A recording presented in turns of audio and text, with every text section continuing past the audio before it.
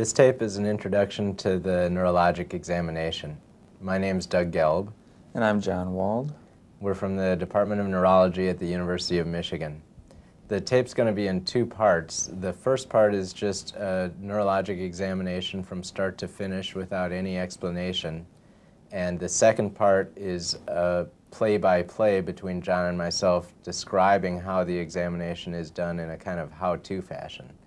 The reason in particular to have that first part without any commentary is that it's very common for physicians and medical students to get the view that the neurologic examination is a very complicated, tedious procedure that nobody can do in any kind of reasonable time frame. And the tape, we hope, will make it clear that actually you can do a pretty thorough screening neurologic examination within 10 or 15 minutes.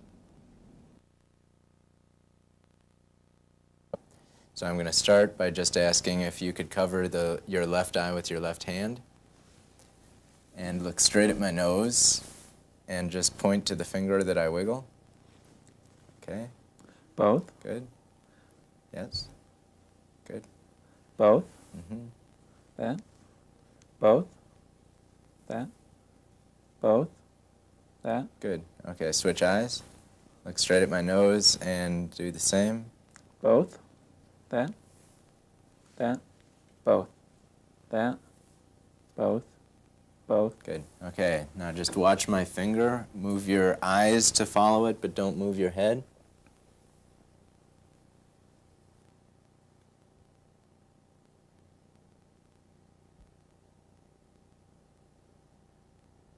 Good. Now keep looking at my nose, and then look at the finger. Back to my nose, finger, nose, fist, nose, fist. Good. Keep looking at the finger as it moves in. Good. Now keep looking straight ahead, and I'm going to be shining a light in your eyes. Just ignore it. Don't really focus on anything.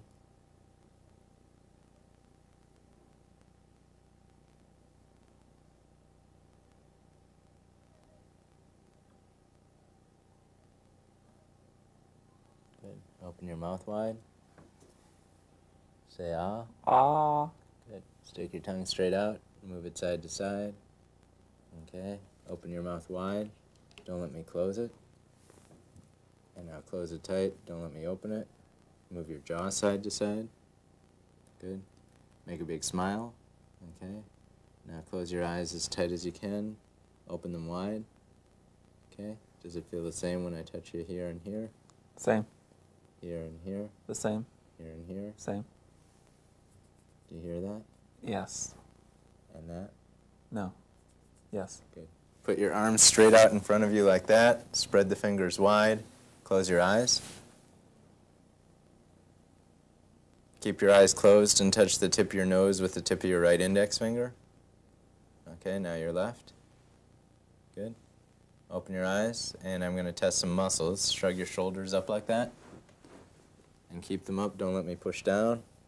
Good. Relax. Turn your head that way. Don't let me pull back. And the other way. Same thing. Good. Put your arms out like that. Don't let me push down. Go like this. Don't let me pull out. Put your hands like that. Don't let me lift up. Same here. Push down hard. Good. Put your arms out like that. Don't let me push down. Go like this. Don't let me push the fingers down. And spread the fingers wide apart. Don't let me push them together. Go like that. Don't let me pull up. Put your hands like that. Pull the fingers up. Don't let me straighten them. Pull those fingers up. Don't let me straighten them. Good. Relax your hands. I'm going to touch you on the right, the left, or both. Close your eyes. Tell me which I touch. Right. Left. Left. Both. Right. Both. Good. And I'm going to take your thumb. I'm going to move it either up or down. Close your eyes. Say which way it goes. Up. Up. down, down, up. Good. Same thing over here. Down, down, up, down, up, down. Can't tell. Up, down. Good.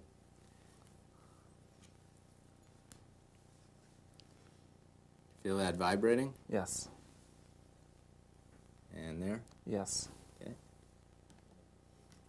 I'm going to take a safety pin and I'm going to touch you with either the sharp or the dull.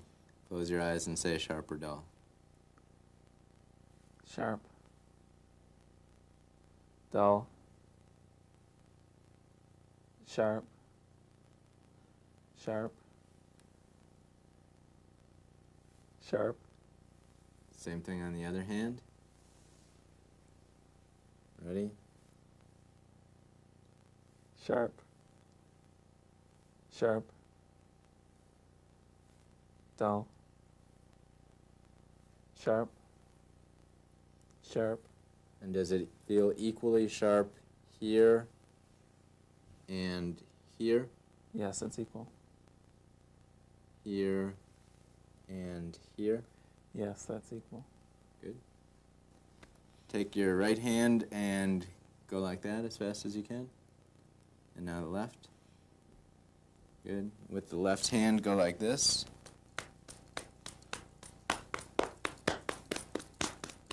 Now that hand. Okay. Take your finger and touch your nose. Touch my finger. Go back and forth as fast as you can. And now your other hand. Good. Okay. Can you cross your right leg over your left? And I'm just going to test your reflexes here. While I do this, I'm going to test your memory. So I'm going to tell you 3 things to remember, and I'll test you in a few minutes. A cauliflower, a bicycle, and happiness. So Cauliflower, bicycle, and happiness. good. Say those over and over to yourself and try and memorize them because I'll be distracting you. Cauliflower, bicycle, and happiness. Okay, I'll be testing you in a few minutes, and in the meantime, I'm going to be asking you questions. Some of these will be easy, and don't be offended that they're too easy. Some may be hard, and don't get upset if they're too hard. First, can you just tell me what the date is today? February 16th, 1996. And where are we right now? We're at the University of Michigan, Department of Neurology. And what's your full name? John Joseph Wald. Can you tell me who's the president? Bill Clinton. And who was president before him? George Bush. And before him? Ronald Reagan. Before him? Jimmy Carter. And before him? Gerald Ford. And before him? Johnson, maybe. Oh, Nixon. Okay. And then Johnson. Good. And before him? Kennedy. And before him? Truman. Good. Eisenhower. Okay. Cross your legs the other way. Can you just repeat after me? We all went over there together. We all went over there together. No ifs, ands, or buts. No ifs, ands, or buts. Each football game brought the quarterback closer to the championship. Each football game brought the quarterback closer to the championship. Good. You can relax your legs. Repeat these numbers back to me.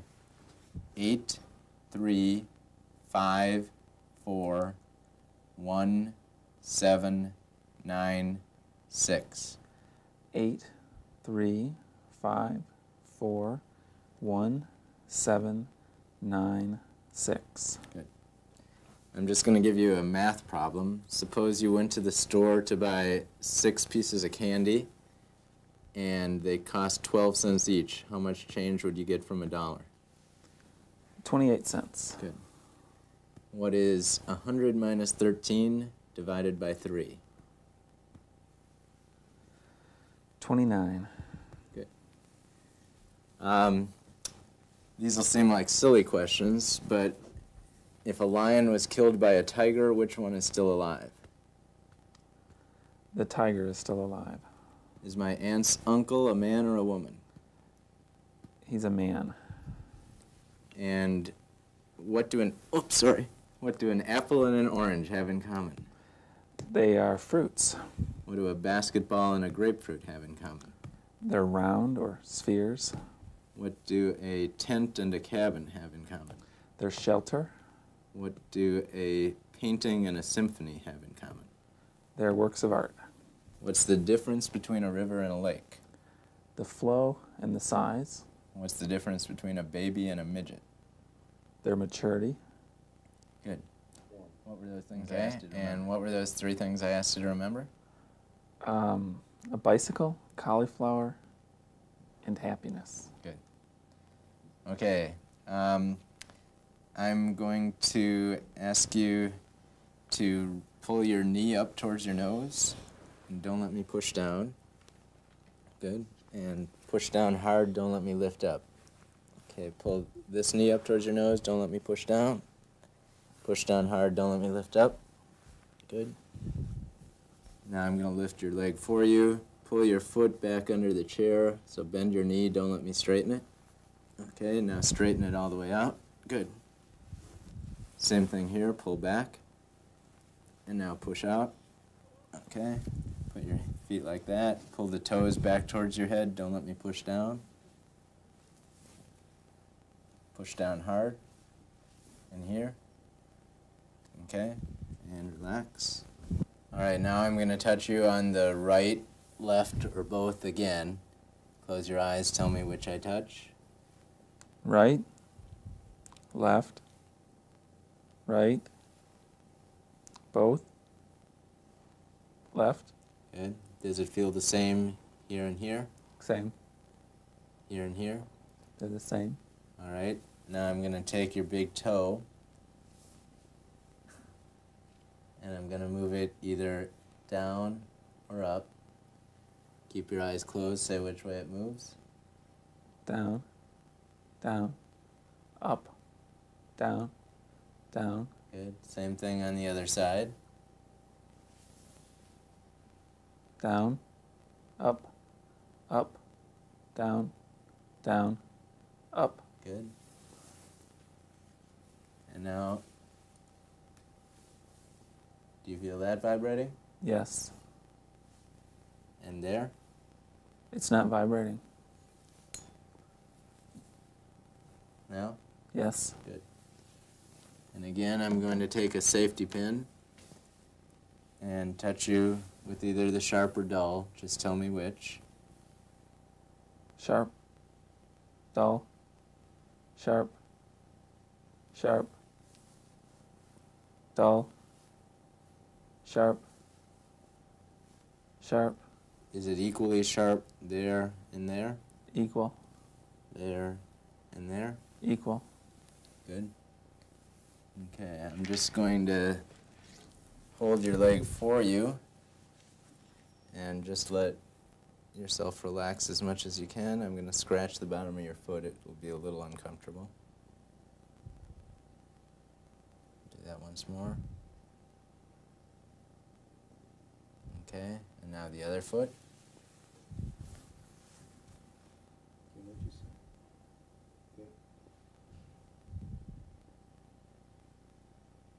Okay, while I hold this one here, can you take the other heel, put it on your knee, and run it straight down the front of your shin? Good. And now let's switch legs, do the same thing. Good. Okay. Just let your leg be loose here. I'm just going to move it for you. Let it be as relaxed as you can.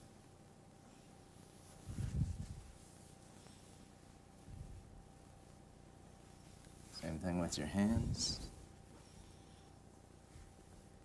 With your left hand, can you just tap your leg as fast as you can? Good. Okay. And now with your right hand, tap your leg. Good.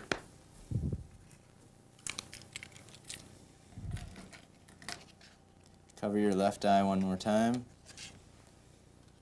And just read the lowest line on this card that you can read. You can hold it.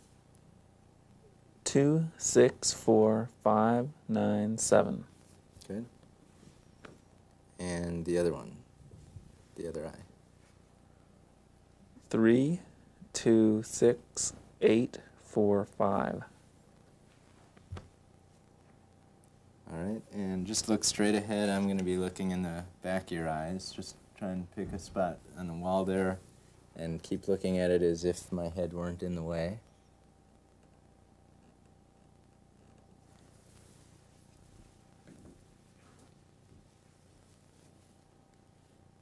Okay. And now I'm just going to write some numbers on your fingertip here. Close your eyes and tell me what number I write. 3. Good. 1. Mm-hmm. 4. Good. Same thing over here. 8. Good. 1. Good. And close your eyes again. Tell me what I put in your hand here. It's a coin. Might be a dime or a penny. Good. And over here? It's a coin, it's a nickel. Good. Okay, the last thing is to watch you walk. Can I have you just stand up over here?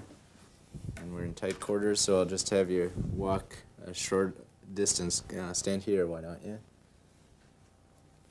And turn around. Walk on your heels with your toes up in the air.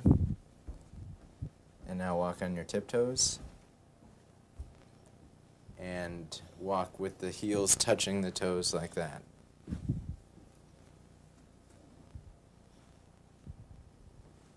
Good. Okay, you can have a seat. Very good. The examination you just saw was actually a little bit more complete than I usually do in a routine office examination. And even so, I think it should be clear that it only took about 10 or 15 minutes, and it's something that is realistic to expect to do on every single patient. Well, the other point, Doug, is that some of the areas could be expanded upon greatly if there was an abnormality that you wanted to better define or search out for subtle abnormalities. So everything we covered could be expanded greatly if the need arose. Right. I think a lot depends on what the patient's complaints are and whether you're finding something abnormal as you do the screening exam. Mm-hmm. The other thing that we really ought to point out is that the order in which I conducted that examination is arbitrary. I obviously chose to do things in such a way that I did almost all my testing of the upper extremities first before proceeding to the lower extremities. Right, and I tend to use a more classical approach where I would do the complete mental status examination when I did it, followed by a cranial nerve exam, motor exam, reflex exam, and sensory exam. So that being said, I think that the next step is just to go through each part of the examination and give more detail about how we do it, and it will be up to the viewer to decide if there's a particular part that you feel the need to listen to the specifics or whether you want to skip to the next part. The first thing that we're going to discuss is the cranial nerves, and the first cranial nerve that is routinely tested is number 2, the optic nerve, which is responsible for vision. As you saw in the tape, when I test visual fields, I test each eye separately. That's very important because if you happen to have a lesion that affects one part of the visual field of one eye but spares the corresponding part of the other eye, then the good eye can compensate for the abnormal one, and if you're testing both eyes together, you won't pick up a deficit at all. Having said that, I cover the one eye. I ask the patient to cover the eye that corresponds so that I have a control for what I should expect the patient to be seeing, and then I put stimuli in the various regions of the periphery of the field. I can also, while doing that, check to be sure that the patient's always looking at my nose, and so I'm testing the part of the field that I think I am. Other people do slight variations. I think you do it a little differently. Right, Doug. I do everything you do, with the exception of I don't use moving fingers. I use a static finger. So I'll give the patient certain fingers in each of their fields and ask them to count them. It's supposed to be more sensitive to have a patient pick up non-moving images. The other part of the optic nerve testing that was on the examination was the visual acuity, which is just a matter of either using a chart that's posted in the examination room or a near card like I used, holding it about 12 inches from the patient's eye, again testing one eye at a time and asking the patient to read the lowest line, the smallest print that they can read. It's often useful if the person doesn't automatically pick a low line to actually force them to go another line below what they thought was lowest and to push them a little bit. The third thing on optic nerve testing is to actually inspect the optic fundi using the fundoscope, and that's something that really is a matter of practice. The next part of the cranial nerve examination is cranial nerves 3, 4, and 6, which are responsible for eye movements. And there, the most important thing is just to test the movements in the horizontal plane and to test the movements in the vertical plane in the midline. In addition, cranial nerve 4 is best tested by testing each eye as it moves down and in, and so there's a kind of a crisscross there. The movement should be smooth, and what you're looking for is to see that the patient's eyes move smoothly. I usually hold the finger in a position near the end of each movement to check for nystagmus, which is a quick jerking movement with a slow return, and then it's a repetitive series of jerks. In addition to that, you can test to see if the eyes saccade quickly to a target in each direction and whether they do so accurately. The other thing about the cranial nerves, in particular the eye movements, that is important to understand is that there's many, many more tests that can be used to define the abnormalities or to bring out subtle or latent abnormalities. The next cranial nerve is the fifth, the trigeminal nerve, which is sensation from the face. And as you saw, that I usually test just by a very light touch on each side in the forehead, the cheek, and the chin area. In addition, there's some muscles that are supplied by the trigeminal nerve, which are the muscles of chewing, and those I usually test just by asking the person to open the jaw and close the jaw against resistance, move the jaw back and forth. The other aspect of the fifth cranial nerve that is easy to test and important to test would be the jaw jerk. This can be tested by having the patient open their mouth gently, supporting the jaw, and then giving a tap with your reflex hammer to the mandible and watching for closure of the spaces between the teeth. This would be another place where a somewhat unusual reflex can be tested, which is the corneal reflex, where a wisp of cotton is used to stimulate the cornea and you watch for symmetric blinking reflex. That's an example, actually, of a reflex that I test only if something from the patient's history or the examination so far has made me especially concerned that there might be a problem with the fifth cranial nerve, because otherwise it's one of the things that patients find most annoying about the examination, and I don't routinely do it. The next cranial nerve is the seventh, or the facial nerve, which is responsible for muscles of facial expression. That I usually test by asking the patient to smile, have them close their eyes tightly, and open their eyes and wrinkle their forehead up. Sometimes it helps to ask them to actually look up towards the ceiling. The next cranial nerve is 8, or the auditory nerve, and that can be tested with all kinds of sophisticated testing, but to be honest, I actually find that most of those tests are very difficult to accomplish in a bedside examination, and so all I usually do with that is to just rub my fingers together by the patient's ear and ask them if they hear it. I will often, when I test one of the two ears, just move my fingers without actually rubbing them, just because it's easy for patients to get into a rhythm and start saying yes without paying any attention. The next cranial nerves are the lower cranial nerves, 9 through 12. Those are often harder to test because they generally innervate structures that are less accessible to inspection or palpation. But the 9th and 10th cranial nerves do innervate the palate, and so my major test for those is to shine a flashlight into the back of the mouth while I ask the patient to say ah, and I watch to see if both sides of the palate rise symmetrically. Often it's difficult to get a person to do that the way I'd like, and it's easier for me if I ask them to yawn, and there is nobody who can actually yawn without raising their palate. You test a little bit more on those nerves, I think. Well, what I look for is how the patient articulates while I'm speaking with them, and then to test specifically, I will ask them to repeat pause, tas, and kas after me to test the movement of the lips, the tongue, and the pharynx specifically.